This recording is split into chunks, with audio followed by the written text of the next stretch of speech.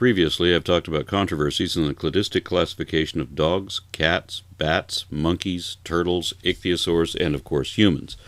But there are more controversies in the classification of pterosaurs than in any other group I know of, apart from birds, and the controversies in avian classification are intertwined with pterosaurs too. So I'll be talking about both. To begin with, most people think of pterosaurs as flying dinosaurs.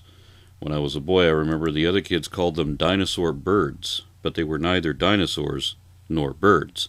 The first problem is that most people don't know any more about the fossil record than what they've seen in a few plastic pieces in a prehistoric playset. Not only do they typically think that all these things are dinosaurs, they might even think that these are all the fossil forms that are known. They have no idea how rich the fossil record is. Just to make this easy for you, I'm going to remove all the actual dinosaurs from this image, all except one. In the top right-hand corner, there is a yellow terror bird. Now, that actually is a dinosaur, just like all birds are, and I'll explain that momentarily.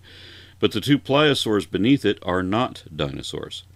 The three specimens closest to the tree at the bottom are mammal-like reptiles from a time before the dinosaurs. A lot of people aren't even aware that there was a time before the dinosaurs. At top center, there is a pair of pterosaurs, and everything else here is a mammal. Now, some creationists, like Carl Gallups, think that even mammals are dinosaurs, but that just shows that he doesn't know what a dinosaur is. Not everything that is big and dead is a dinosaur. A lot of people think that dinosaurs are giant lizards, which is slightly closer to the truth, but that's not right either. Now, before this gets too confusing, let's put some structure behind this. We'll look at the tree of life. There are many ways to represent this, but I find that this familiar format is the best way to illustrate the concept of monophyletic clades.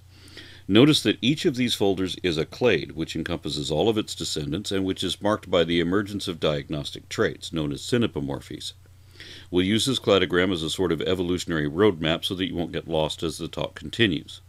We're just going to skim over this, jumping down to animals, then bilaterally symmetrical animals, and from that group we'll select animals with backbones, then those with jaws, and from that group we'll go through the ones that have legs and that also have feet and toes, and we'll select amniotes. This is the group we want to start with, tetrapoidal vertebrates which develop in amniotic fluid. This is one of the most important steps in the transition to living on land. From this point they continue to branch out. This first subgroup are synapsids. That includes mammals and a whole bunch of extinct transitional forms that are mammal-like or very nearly mammals. The next clade begins our reptilian collection, but this first set are not quite reptiles, they're para-reptiles. This is where you find turtles and turtle-like things. There are some controversies here too, but I've already done a video about those. In the folder of newer forms we have diapsids. These are the true reptiles. So excluding all their transitional forms, the three important groups here are synapsids, anapsids, and diapsids. Every actual reptile you've ever seen in your life was a diapsid. As they diversify and their biology continues to develop, most of them look superficially like lizards, except for these guys. Look what's happening here. This is an excellent demonstration of macroevolution within a single clade. These specimens represent only a quarter of the species known from this group, so the phylogenetic tree is enormous and extremely complex. The family tree of all modern reptiles has a deep fork that begins right here, between the two main branches of Lepidosaurs and Archosaurs. On the Lepidosaur side, we have vaguely lizard-like forms, which is a very generalized design with a lot of potential development in different directions. For example, here we have another set of marine adaptations. Here are your Plachodonts and Plesiosaurs, Pliosaurs, and Nothosaurs.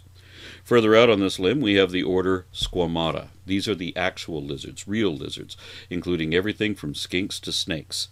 Geckos, iguanas, goannas, Gila monsters, and horny toads, as my family referred to them. Everything that really is a lizard belongs right here in this group. This is a taxonomic order comprising 9,000 extant species, while every remnant of all these other clades is now extinct, with only one exception. Sphenodonts from New Zealand are the last of their kind. Dozens of their species are known from the fossil record, but now only the Tuatara survives. These are definitely not lizards, but they're classified alongside lizards because they do share a couple of diagnostic traits. For example, Lepidosaurs typically have 3 eyes. Now, you may have caught lizards as a kid, or maybe had a pet iguana and never noticed that third eye, but if you look closely and carefully at practically any lizard, you can usually find one scale directly over the brain which is a slightly different color than all the others. This eye is connected to the pineal gland.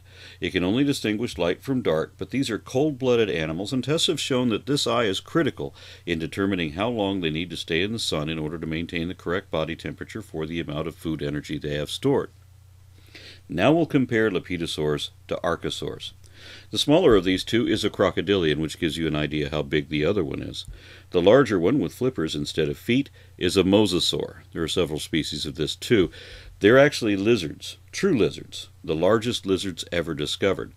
Their closest living relatives are land-dwelling monitor lizards like the Komodo dragon. Like every other amniote, the earliest archosaurs were superficially lizard-like, but not actually lizards. Following their evolution, we come to another important fork in the road. Cruotarsi includes crocodilians and other things that look and act like crocodiles, but we're not interested in the primitive archosaurs. We want to see the really advanced ones. That's where we find pterosaurs. As you can see, pterosaurs are very close to the origin of dinosaurs. This is the simplest way I can show this group fairly.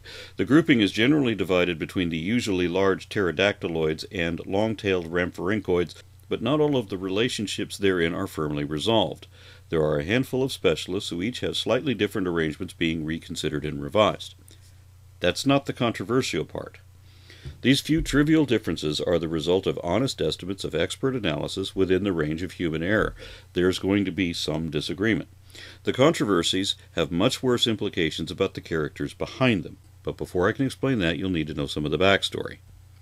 Before Darwin was famous, England was already a leader in paleontological studies, due largely to an intrepid fossil hunter named Mary Anning, although she didn't get much recognition at the time, partly because she was too poor to associate with academic aristocracy, and partly because she was labeled a religious dissenter, but she was primarily prohibited from participation simply because of her gender. The Geological Society of London was an old boys' club with no girls allowed. Experts consulted with her, but her name was not included in any of their publications. Mary Anning died in poverty and relative obscurity in 1847, and the significance of her contribution to science wasn't formally recognized by the Royal Society until 2010, 163 years after she died. 200 years ago, when she was just 12 years old, she co-discovered the first ichthyosaur fossil ever found. She was also the first to discover a plesiosaur, and she found the second pterosaur, Dimorphosaurus. A pterodactylus had already been discovered in Germany. Neither of these pterosaurs were very big, so they weren't that different to Victorian eyes from bats or birds. Soon after, other curious fossils came from the British Geological Survey, representing as many as a half-dozen species of gigantic reptiles, unlike anything alive in the modern day. The first one was identified by a single tooth, which looked like an iguana's tooth, only much, much bigger. So it was named Iguanodon. Even when more of the skeleton was found later on, it was still fragmentary and not well understood. Sir Richard Owen was a renowned anatomist of the Royal Society when he described Megalosaurus. The Latin name essentially means big-ass lizard. He recognized traits shared in common by these giant lizards, from the fused sacral vertebrae in the pelvis to the fact that the legs don't sprawl like lizards or crocodiles. They were more like mammals in that the legs supported the weight directly, like columns. In 1841, he classified these specimens together under the name dinosaur, a word meaning terrible lizard. But that wasn't the way Owen meant to describe them. He wanted them to be fearfully great lizards, perfect creations in their original form. And yes, he thought they were created. Decades before Darwin ever published his theory of natural selection, many scientists had already suspected that evolution happened. They just didn't know how to explain it. Owen, however, was a creationist, albeit not like we have today. As a paleontologist, Owen was the leading authority in the world of his time. He knew better than anyone about the progressive stages shown in the fossil record, and this caused him to reconcile things in an unusual way. Where today's creationists talk about the baraminology of created kinds, Owen believed in archetypes of divine design. A lot of people who've read his work have commented that it's hard to make out exactly what he's talking about. He's not always consistent, and he contradicts himself in confusing ways, but it seems as if he had the idea that God would occasionally release new and improved models to replace the old series once they've worn out. so that megalosaurs and iguanodons were replaced by mammalian predators and prey. That's why we had ichthyosaurs in the past and dolphins now. This was his explanation for why the fossil record for pterosaurs ends before the fossil record for birds begins. At least that's how it seemed in his day. Like many creationists, Owen had the impression that evolution meant a ladder of steadily increasing complexity and progressive advances to achieve higher forms, but he recognized that dinosaurs were bigger and better than any modern reptile, and to him that meant that they couldn't have evolved. Instead, he said that these magnificent monsters must have degenerated over time to become the sluggish, cold-blooded, barely functional reptiles we have today. Amusingly, as more fossils were found and these forms were fleshed out, it turned out that dinosaurs were even more advanced than Owen had imagined, and this presented some problems for his position. Dinosaurs turned out to be much more bird-like than he was comfortable with.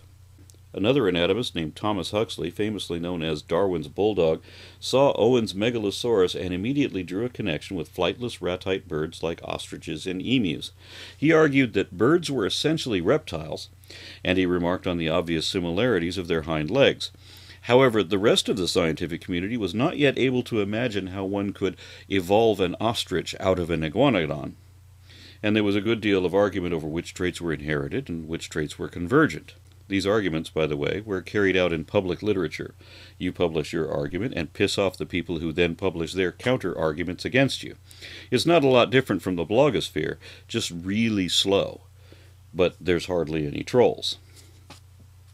Now, as soon as anyone saw what a theropod foot looked like, they pointed to trackways that had previously been attributed to giant birds of enormous proportions, and they guessed that these must have been the tracks of dinosaurs.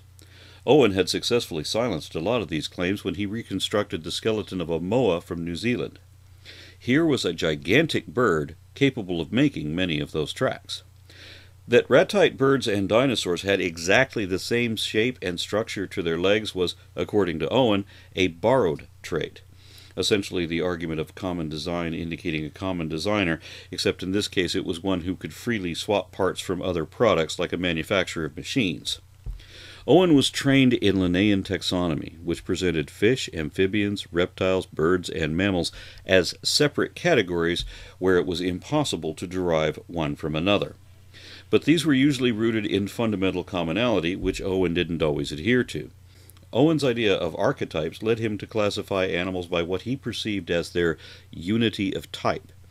He held that reptiles and amphibians were essentially the same thing, and he placed birds and mammals side by side at a higher level due largely to their warm-bloodedness.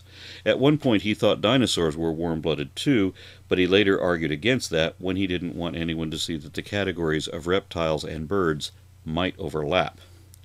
Owen compared birds to mammals regarding their similar intelligence and behaviors like parental care. These he thought were diagnostic traits which distinguished warm-blooded animals from cold-blooded ones. He also said that the particulars in which birds differ from all mammals and agree with reptiles are comparatively unimportant ones of the skeleton.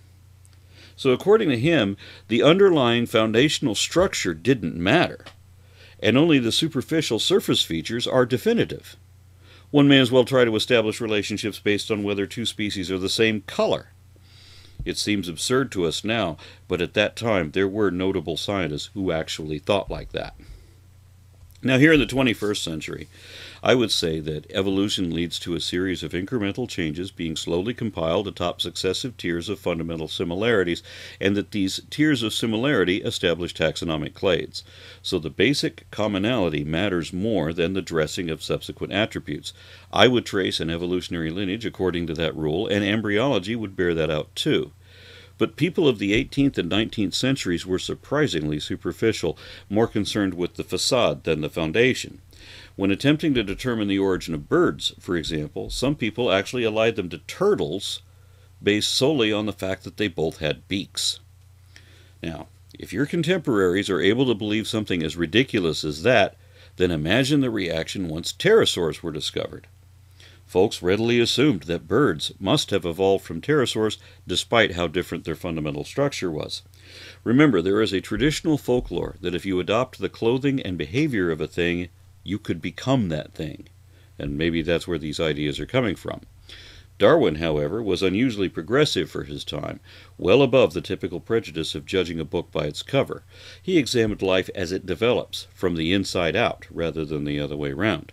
He predicted that if his theory were true, there should be a bird found in the fossil record with unfused wing fingers. His prophecy was fulfilled just a couple years later when they found the first Archaeopteryx. Imagine the reaction to that. Paleontologists didn't know what to make of it. Huxley argued that giant flightless ratite birds like ostriches and emus may have evolved directly from dinosaurs, and that we see their wings as they're developing. He imagined that ostriches might fly one day. But he decided that birds who could already fly must have evolved from Archaeopteryx. Harry Seeley tried to cite Archaeopteryx as a transitional species between birds and pterosaurs. Andreas Wagner, who promoted a different type of evolution, wanted to name it Gryphosaurus, thinking it to be a pterosaur with feathers, as if that makes any sense. Now all these men eventually realized how and why they were wrong, and they changed their minds accordingly. But not Owen. Owen had a reputation for never admitting any error except by way of evasive maneuver. Owen seized on this collective confusion to devise another wedge between birds and reptiles. He largely ignored Huxley's minority opinion that birds had evolved from dinosaurs, and instead tried to strengthen the link to pterosaurs that was suggested by Wagner and Seeley. Owen wrote a detailed report comparing Archaeopteryx to Pterodactylus, in which he conceded that every bone in the bird was antecedently present in the framework of the pterodactyl. The way he phrased it, it seemed that if birds had evolved from anything, pterosaurs had to be the closest link. Having built on that illusion already endorsed by the majority of his contemporaries, Owen then went on to describe how other details made it impossible to derive the structure of birds out of the template provided by pterosaurs.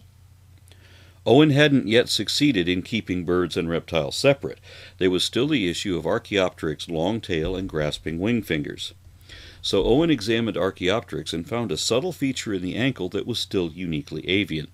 Thus he described it as an unusual bird, but still just a bird nonetheless. At the same time, he applied a double standard when he said that the unfused wing fingers, which Darwin had predicted, were relatively unimportant. So all that matters are whatever supports Owen's argument, and when it doesn't, it can be dismissed without consideration. Owen had a reputation for spinning information to make it look like it supported him, and he wasn't above making things up to suit his position either. Huxley had called him out on that before. These men famously viewed each other with contempt. When they posted their studies, they included criticisms against each other like a flame war. Can you imagine professional scientists in the modern day berating each other in the public media? So Owen made a prediction of his own, hoping to counter Darwin's. The first Archaeopteryx fossil ever found was missing its head, so Owen predicted that later finds would show that it had a normal, toothless beak like all other birds known to that time. Of course, later finds proved him wrong. First of all, fossil birds turned out to have teeth in their beaks, just like many pterosaurs did. But worse than that, it turned out that Archaeopteryx didn't have a beak at all, just a reptilian maw full of teeth. However, before anyone knew any of that, another dinosaur, a non-avian dinosaur, had already ruined Owen's prediction and his position. Now, I told you that scientists of the 18th and 19th centuries were superficial, judging affectations over foundation. Here's a demonstration of that. Not all of the Archaeopteryx fossils left feather impressions. 2 of them didn't, and for that reason they were both assumed to be something else. Having no detectable feathers to confuse anyone, Compsognathus was classified as an unambiguous dinosaur using all the same criteria which Owen himself had already listed for that taxon. Archaeopteryx has longer arms and a wishbone, but otherwise these skeletons were virtually identical. Carl Gegenbauer studied the tiny chicken-sized dinosaur and discovered that it even had the same ankle as Archaeopteryx, so that trait wasn't uniquely avian anymore. In fact, the only trait that skeleton showed that was uniquely avian was where the collarbone had fused into a furcula, or wishbone. Wishbones have since been found on Deinonychus, and then on Allosaurus and Tyrannosaurus, and a host of others. In fact, no part of Archaeopteryx skeleton is uniquely avian, as is obvious once you compare it to this chicken. Coincidentally, many have argued, including myself, that it should not be correctly defined as a bird, but that it is definitely a dinosaur. Now even Seeley was convinced, having become something of an expert of pterosaurs as well as dinosaurs. Soon he found himself bashing Owen too, because Owen cast pterosaurs as cold-blooded, sluggish gliders. He admitted that they had hollow bones just like birds and dinosaurs, but again he tried to suppress the importance of that and the implication that these animals were warm-blooded, highly energetic, and very strong flyers. Seeley knew better than Owen, and he published his conclusions in 1901. But because Owen was perceived as an authority, his word held sway, so that 100 years later, scientists are still arguing over whether these were all cold-blooded reptiles. That's how all the books depicted them when I was a kid. Seeley divided the dinosaur clade into two halves, the lizard-hipped and the bird-hipped. Of course, he initially thought that birds must have evolved from bird-hipped dinosaurs, but as we move down the lineage of the lizard-hipped variety, the fossil sequence shows the pubis bone moving into the avian position. We also find fossil impressions revealing four-chambered hearts and every attribute once believed to belong to birds alone, including gizzards and gastroliths. We found quite a few dinosaurs that are very close to birds, and some are so close we can't tell whether they're birds or not. We've also found a few lines that are definitely not birds, yet they had feathers. We've learned more about the paleo world in the last couple decades than in the past couple centuries prior. For example, here are the Velociraptor and Oviraptor from Disney's movie Dinosaur, which was released 14 years ago at the turn of the century. At that time, these animals were both depicted naked. However, since then there have been some interesting discoveries. First of all, velociraptors have the same quill burrs in their forearms as vultures have, implying that they had wings even though they couldn't fly. Why would that be? And what would they use them for? The answer comes from its closest cousin, the oviraptor. Its name implies that it stole eggs because they were always found with eggs around them. But then we found this fossil. Duh! It's sitting on a nest like a chicken. What more proof do you need that it's warm-blooded? Look how its arms are draped over the eggs outside. You can't warm eggs that way unless you have insulating wings. Traits like this provide strong selective pressures in the evolution of species having nothing at all to do with flight or escaping predators, so velociraptors and oviraptors might well have looked more like this. Yes, we now know that even tyrannosaurs were fluffy. In the same year that Disney's Dinosaur came out, a fossil was discovered which confirmed how dinosaurs adapted their feathers for flight. It was a four-winged glider called Microraptor. An ornithologist named C. William Beebe detected a trait in Archaeopteryx which most others had missed, the fact that it had a few flight feathers on its hind legs. They weren't enough to be useful, so he proposed a hypothetical earlier form which he called Tetrapteryx. He didn't know that we would call it Microraptor because this illustration of his prediction was published a century ago in 1915. This was someone who was definitely on the right track. Now let's talk about someone who was determined to be on the wrong track. After everything I just told you, how could it be that we still see stories like this cropping up again and again? One explanation is that every time you see this claim, either in the peer-reviewed literature or in the popular press, it's from the same author every time.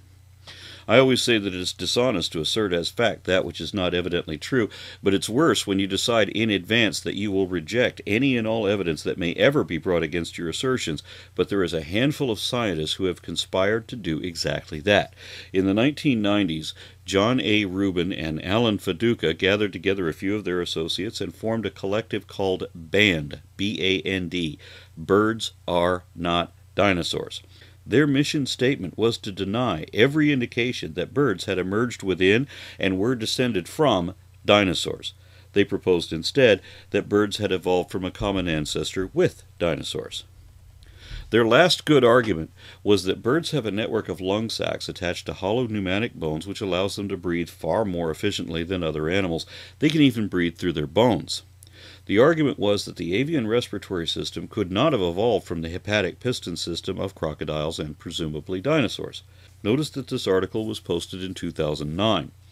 The first time I read that argument was in 1999, and that argument was refuted in 2005 when it was discovered that Archaeopteryx and a number of non-avian theropods, including Allosaurus, had skeletal indications of fully avian respiration. This fact has not stopped the bandits, as other paleontologists have come to know them. They are still repeating the same argument they now know is wrong. We now know for certain that birds are living dinosaurs. This is the consensus among scientists, and every article you ever find that argues to the contrary will have Rubens or Feduca's name attached to it. They also claimed that fully developed flight feathers could evolve independently outside the lineage of dinosaurs, and that they had evolved long before dinosaurs. This connects to the last controversy of this lecture, but before I can get into that, we need a few more details. Feathers are complex structures made from multiple sequential stages of development. They start out as a tubular bud of skin. Inside it, bud ridges begin to form, and a pattern begins where the emergence of new barb ridges on one side moves the others to combine into a central shaft. Additional ridges fuse to the shaft and eventually spread into the first branching fronds of a true feather. So we have a hollow spiky tube, then a downy feather tuft as the tube divides into disconnected barbs. When the next generation has barbs growing around the tube, they form a rachis. Then the barbs grow barbules and a series of matching connections to zipper the fronds together, and there is a complete double-veined feather. Each of these stages is well documented in embryology, and each stage is also mirrored in the fossil record of the evolution of theropod dinosaurs. Now, different types of animals have independently evolved different types of eyes and other structures of different designs which are each unique to that lineage. But such a precise alignment of this sequence of these particular developments could not reasonably have evolved twice.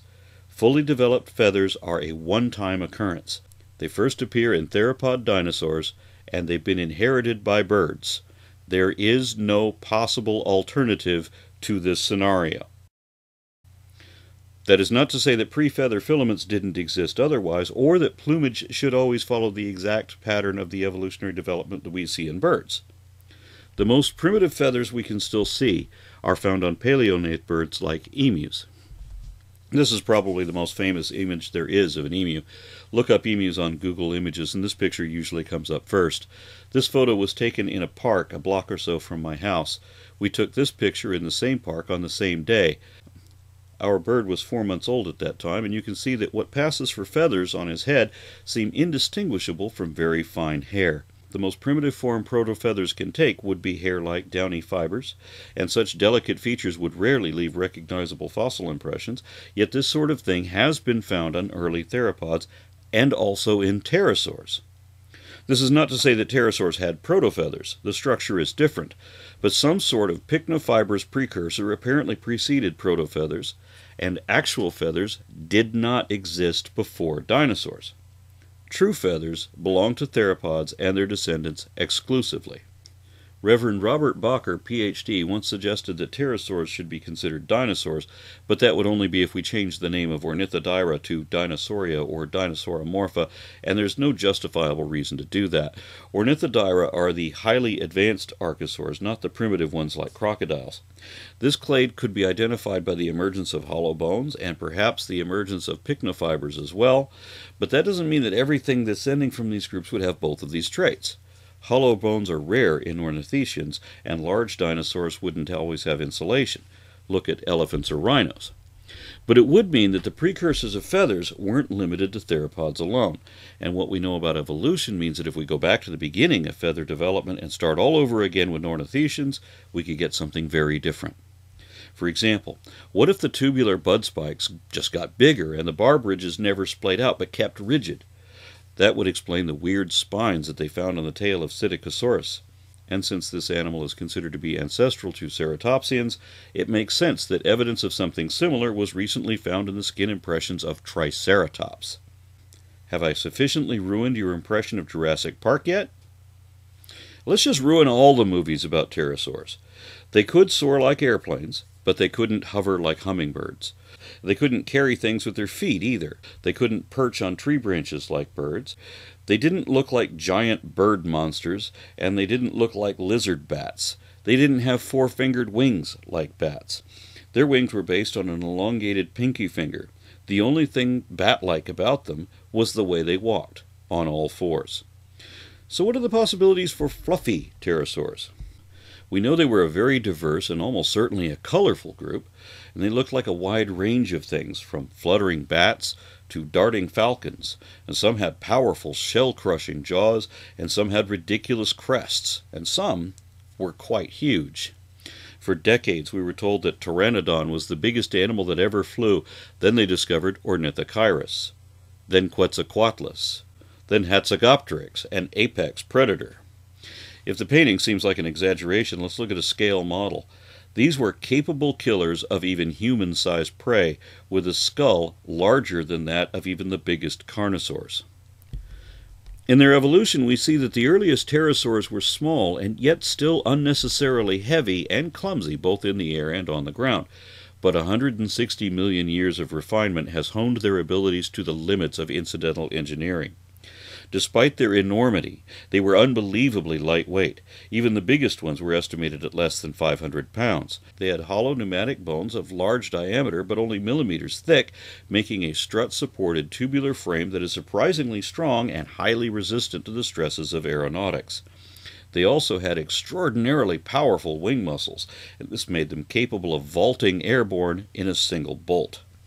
Once in the air, muscle strands and tendons in the membrane of the wing itself worked with a network of pycnofibers to give them all the data they needed for subtle adjustments to the shape of the wing. The portions of the brain which are dedicated to flight, balance, and visual gaze stabilization in birds are all larger and more adapted in pterosaurs. In fact, scientists are now convinced that these animals had such a mastery of flight that the larger ones could even cross oceans, going 80 miles an hour at 15,000 feet for thousands of miles on a single launch. But what about the origin of pterosaurs? It's tempting to consider that they might have descended from the weird Triassic glider Charovipteryx, but it's only known from one partial fossil, so scientists don't have enough data to go on. Now it is important to note, for all the reasons I've just explained, that every evolutionary scientist yet discussed accepts that dinosaurs, birds, and pterosaurs all belong in the clade Ornithodira, and that since the days of Seeley and Huxley, the closest fossil ancestor of all archosaurs was believed by all the experts to be Euparkeria due to its specific characters. However, if you Google pterosaurs today, you'll likely see a very different explanation provided by a talented and prolific paleoartist named David Peters. Peters is an independent researcher, unaffiliated with any academic institution and without any qualifications in geology or biology. Yet, he is standing up to experts in ways that just don't make sense. It's a life's work of extensive errors that I can't adequately address in this talk, so I will summarize. Peters says that everyone who has ever studied pterosaurs is wrong, and that pterosaurs are not actually archosaurs, even though they have all the characters of that clade. He says pterosaurs are lizards, actual lizards from the order Squamata, even though they don't match any of the conditions for that classification. He says pterosaurs are descended from an earlier lizard that he says had fully avian, double-veined flight feathers, even though pterosaurs don't have feathers themselves. I mean, I've argued against traditional taxonomy. I said that apes are descended from monkeys and that humans are still monkeys right now. I said that scorpions aren't arachnids like spiders, and that they and arachnids arose separately from within the clade of Eurypterida, giant sea scorpions. But when I have to argue that to scientists, they come away accepting that I might be right. Peters, however, bases his analysis on subtle blips and shadows that only he can see in JPEG images blown up on his computer. Then he draws conclusions based only on that, which are often not demonstrable to anyone else and can't be shown in the actual fossils and which are inconsistent with all available data. For example, Peters and John Rubin of Band both share one common delusion, the idea that an ancient lizard called Longosquama had feathers. Here's how it's usually depicted, as if it were capable of flying like a butterfly. It's a common misconception, with many depictions showing how its wings are splayed out. Peters himself says it's almost certainly a glider. However, Longosquama didn't have wings. Here's how it looked according to a pterosaur expert. When David Peters looked at this same fossil, this is what he saw. Not only did he find the back half of the skeleton, which no other scientist has been able to detect, but he described it as bipedal, with flapping arms, extremely long fingers in the hand, with a wing membrane attached to the fifth digit, and a hind leg wing membrane as well, and a tail vein made of hair, none of which is evidently true. More importantly, these are not feathers. At a glance, they may look like feathers, but they look more like sculptures of feathers than fossils of feathers. We know what fossil feathers look like, and they don't look like this. There are a couple features which betray the reality. The repeating dimples indicate that these are not feather veins, but solid, albeit thin, membranes. The three-dimensional outline around each one shows much the same thing. These are elongate scales, not feathers, and scientists have been saying that since this animal was discovered. The real problem is that nobody's listening to the scientists. They're looking at the sensationalism of personal homepages inspired by the popular press, and Peters has exploited that. He's bypassed the peer review process, refusing to admit where it must be he who is wrong and not every one of the world's experts who has actually seen these fossils with their own eyes. He has exhaustively rewritten the phylogenies of all these fossils in his two websites, Pterosaur Heresies and ReptileEvolution.com. And he has flooded the internet with his drawings. His work looks so good, and he's so prolific, and he's been at it so tirelessly for so many years that he has effectively drowned out any real science resource on this subject. Any layman interested in learning about the evolution of turtles or pterosaurs will likely believe they're looking at the work of legitimate science, but it's all wrong, and it's remarkably wrong.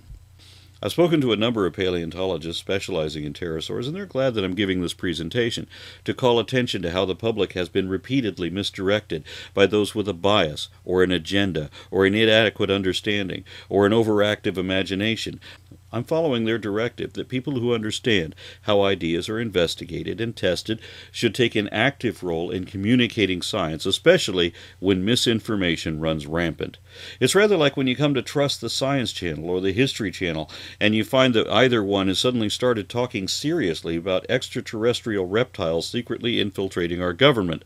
We need a healthy dose of skepticism, and we need to call out bullshit when we see it.